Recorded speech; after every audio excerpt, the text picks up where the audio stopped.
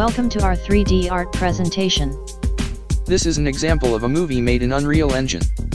Congratulations for trusting us, we are the best in the business.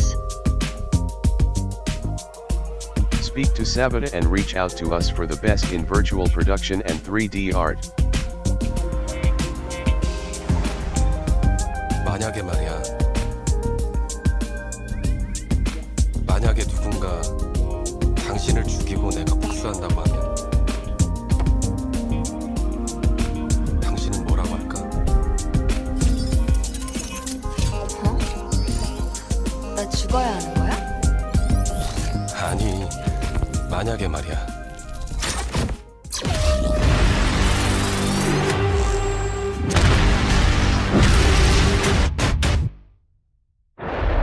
그럼 내가 복수해줄까?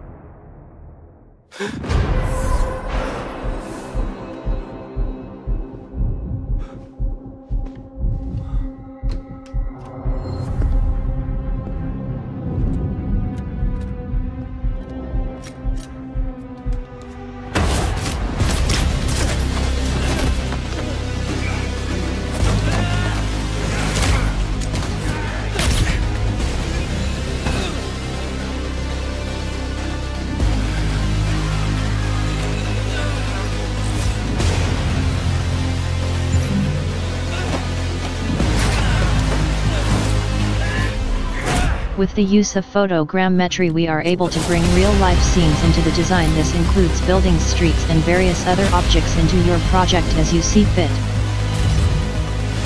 With Unreal Engine in our development team we take storytelling and entertainment to new heights and bring you only the best.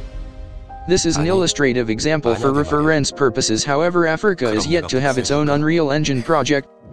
아니. 아니야? 하지마. 넌 이미 죽었다며. 그럼 차라리 우리 딸을 위해 더 열심히 살아줘.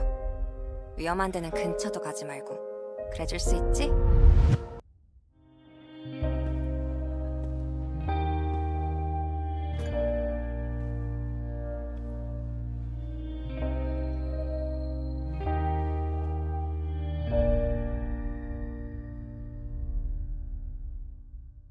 만약에 말이야.